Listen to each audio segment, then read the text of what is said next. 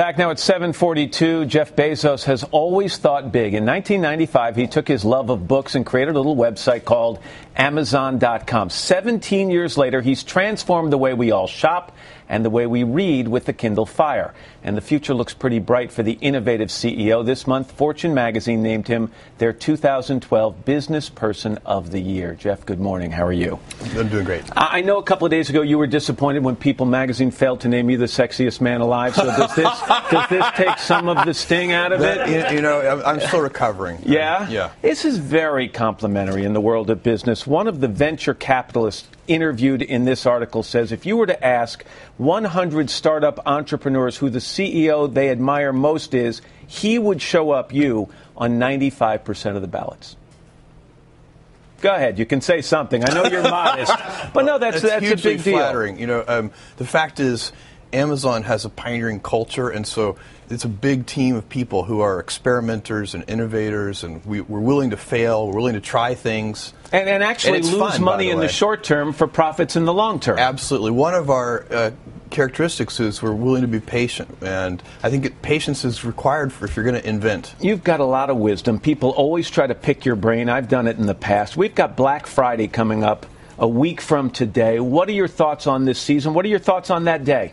I'm very optimistic about this holiday selling season. You know, here at Amazon, we're getting ready to hire 50,000 seasonal people to help us with the peak holiday selling season. I think it's going to be a record season for us, knock on wood.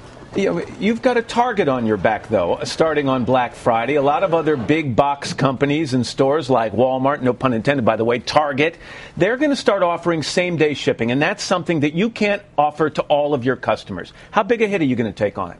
Well, you know, we've always been in a hyper-competitive industry. E-commerce, even from its very beginning, has been hyper-competitive.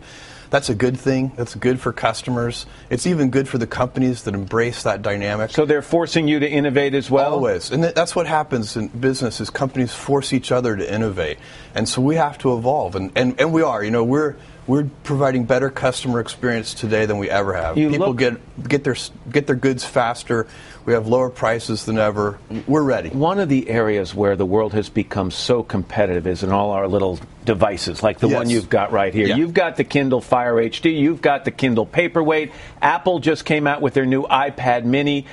Are you willing to say that you can compete fully on that, even in the area of coolness, which Apple seems to have had a monopoly on for so long?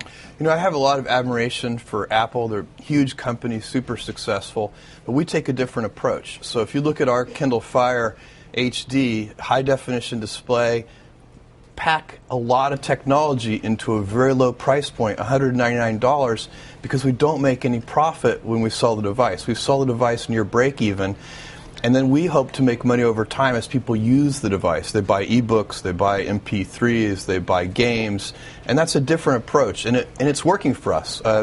Kindle Fire HD is our #1 bestseller globally. Let me put you on the spot a little bit. I think it was 1999 you were named Time Magazine's Person of the Year. All right, so I was just actually on a panel the other day where they're trying to figure out 2012's Person of the Year. Who should it be? Oh, my goodness. That's way too hard of a question for me. Give it a shot. Matt Lauer. No, I mean, it could be Barack Obama. It can be, there are a lot of candidates. Who do you think it should be? You know, you have put me on the spot. I don't know. No clue? All right. Well, think about it and get back to us. In an election year, you know, Obama would be a pretty good choice. All right. Well, listen, Fortune Magazine's Business Person of the Year for 2012. That's a big deal, Jeff. Congratulations. Thank you, Matt. Appreciate it. It's good to have you here.